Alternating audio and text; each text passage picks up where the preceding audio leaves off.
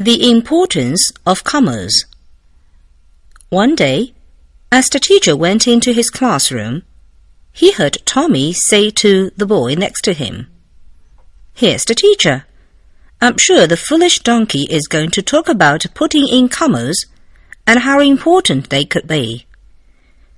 The teacher did not say anything and wrote on the blackboard the sentence, "Tommy says the teacher is a foolish donkey." The class laughed, and Tommy's face turned very red.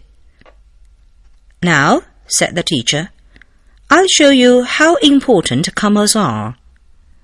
He put 2 commas into the sentence, and now it reads, "Tommy, says the teacher, is a foolish donkey."